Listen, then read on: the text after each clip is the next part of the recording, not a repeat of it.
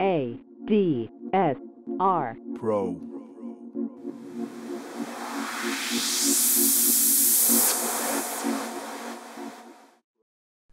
Hello, welcome back to ADSR Pro with me, Mike Smith. Today I'm just going to do a quick overview of some of Cubase 9's new features. Cubase 9 is due for release today, and currently the Steinberg website is down. I'm presuming they're getting ready for the launch. So I'm just going to go over some of the features that I found on the net. Personally, so far the updates look amazing. There's a lot of useful features in there that have got me quite excited, and they've definitely been listening to the end user, I would have said, so far. So I'm just going to give you a bit of spiel what Steinberg have put. So Cubase 9 boasts some of today's most advanced and in-demand audio tools in a massively comprehensive package. Steinberg assembled a dream team of its finest virtual instruments and designer audio effects to inspire in its users greater performances and groundbreaking mixes. An unlimited track count for Cubase 9, flexible routing and rendering, which it already had, and an award-winning audio engine, which it already had, will allow even veteran users to discover new and satisfying ways to create craft audio. It's no mystery why Cubase is preferred by professionals, artists across the globe. So with regards to the features, the first thing that strikes me is the new lower zone. Now, the newer lower zone is really handy because it allows access to the mix console and other editors like the MIDI editor, audio editor, basically within the project window, so you can mix and edit without opening up loads of different windows. And for me, that's really essential. And I think what's nice about it as well is they have incorporated some different keys where you can hide the lower zone, and you can also hide the VST instrument rack on the right side and the inspector window. So really nice to be able to just click and open up the different sections that you're going to be using. Very handy. I like the look of that. One of the main things that I really like the look of right now is the new sampler track and kaleidoscope. Cubase does not have a dedicated sampler until now. It'll be interesting to see how this works out. Obviously, Groove Agent is a really good sampler. I say they don't have one. Halion, again, is a really good sampler as well. But sometimes you just want something quick and easy where you can just put a piece of audio in, map it across your keyboard, and manipulate it in a new way. So really looking forward to that. Apparently it's great for creating loops, one-shots, pitch shifting vocals, filtering beats directly within the editor, create your own remixes and mashups. So be interesting to see how that works. Another nice couple of features is the frequency, which is a 8-band EQ. Now previously I would use something like FabFilter or Waves Q10. This looks nice. There's a lovely spectrum display on there with the piano keyboard window as well. There's band selectable linear phase EQ, reduces phase distortion, and yeah, it looks really nice. Having 8 bands, I like to have at least 2 bands for low pass and high pass, and then a good few bands to be able to manipulate the sound into something that you want.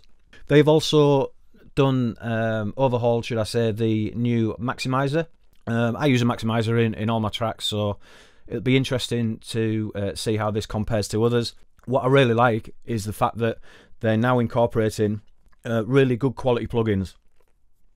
Previously, I would have always used third-party plugins for certain tasks, but I think Steinberg are now actually focusing more on good quality plugins whereby you don't need to use external or as many external plugins as possible. Obviously, it's each to their own.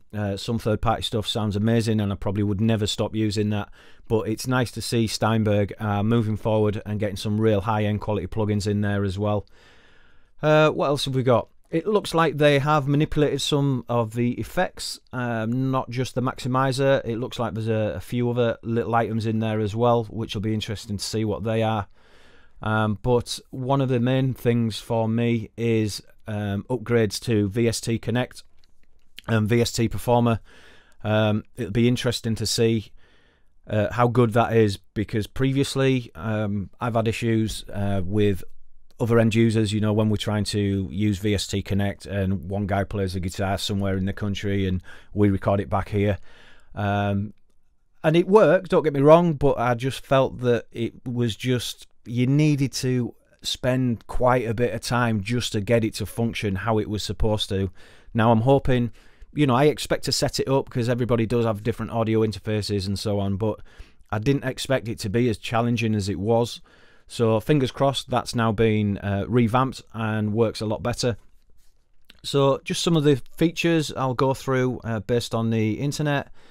Let's have a look. Capable of recording audio in future-proof 32-bit 192 kHz quality. Proper high-end stuff, ideal.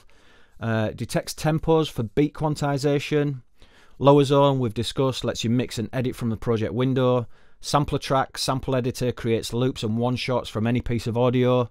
Frequency in Steinberg is the smoothest, most surgical EQ plugin to date. 10 marker tracks, organise each instrument section, enhances and cues. Overhaul maximizer. Plugin Sentinel protects your system against invalid plugins.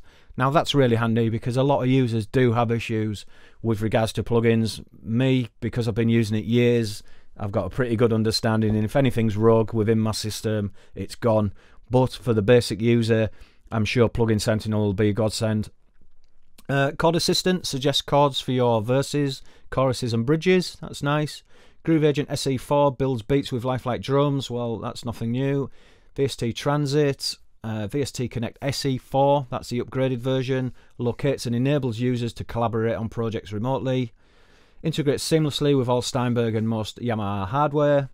And unlimited track count in Cubase Pro 9.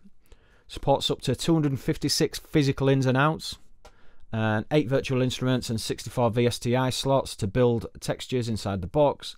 And 74 audio effects plugins to mold and shape your sounds. So it sounds and looks so far to me to be a valid update. There's a few nice features in there as a music producer that are exciting for me, and I'm hoping that they live up to the hype. So that's it for now. Obviously I'm going to create some more videos on the individual effects and everything as they do come out. So until next time, take care. Bye bye. ADSR Pro.